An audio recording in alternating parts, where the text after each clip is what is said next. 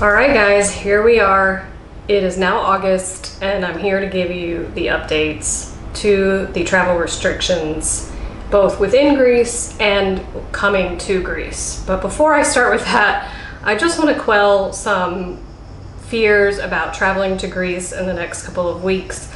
I know that you're seeing that cases are rising here, and there are rumors going around that certain places are having restrictions put in place on them. However, as of right now, that is not the case. Mykonos did have about a week of restrictions put on them because they had a big uptake in cases, but that has now ended. And the only restrictions they had were clubs and bars could not play music, and there was a curfew from 1 a.m. to 5 a.m., I believe. So really not that much of a restriction. Do keep in mind that if you're coming right now, bars, restaurants, clubs, if you're in them, you have to be seated. You can't be up and dancing or talking at the bar. It's just something they're trying to keep people sitting down, circulation to a minimum so that people aren't breathing on each other, which makes sense to me. Okay, travel within Greece. This is the part that's changed a lot. So it used to be that you could come to Greece, present your PCR or your vaccine, and go out your business, but that is not the case anymore. So if you're traveling to the islands, you either need to present a PCR test or a rapid test or be fully vaccinated. That's always sort of been the case for a few months now. However, if you're gonna then go to another island, depending on which island you're going to, you either need to have another PCR, a rapid test, or a self-test. And it's massively confusing. You also need to do one of those things if you're coming back to Athens, although none of this applies if you're vaccinated. Let's say you come to Athens and then you go to Santorini and you've taken your rapid test to go to Santorini, but then you're going to go to Naxos.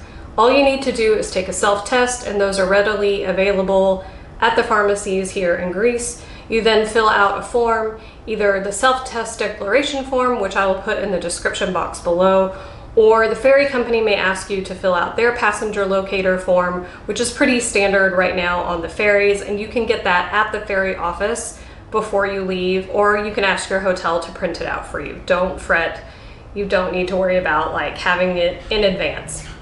Now, let's say you're going to Santorini and then you're going to either take the ferry or fly to Crete.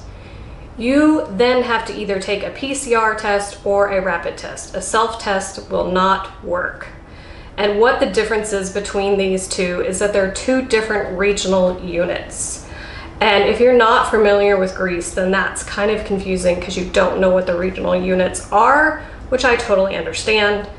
My advice to you would be to contact the ferry company or ask them when you book your ticket if you're on an island, because they're gonna know whether or not you need to either take a rapid test or self-test.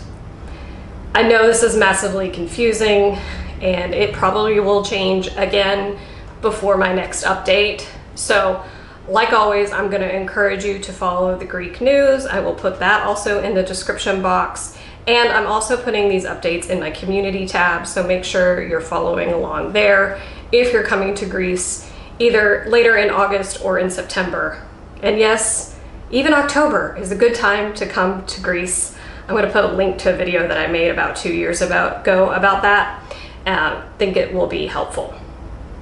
All right, getting into Greece. Now, the countries allowed in haven't really changed. A few have been added.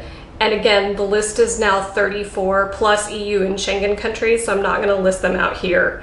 It won't be here too long.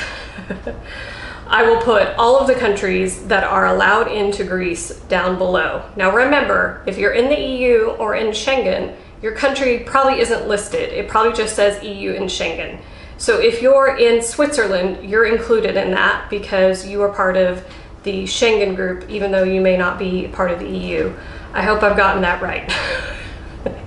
Even that's confusing.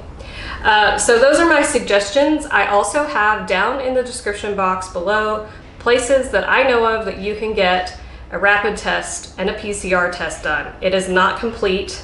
I'm trying to add to it as I find out more places.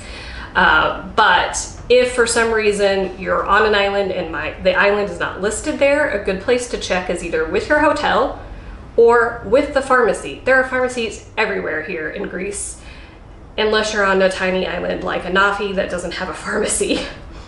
Anyway, you can ask those people. They will know the answers to where to get a test. And I know that a lot of people need a test to go back to their home country, so you're probably going to want to find out this information anyway. All right, guys, I hope that was helpful. Stay tuned for the updates in my community tab, and I'll see you in the next video.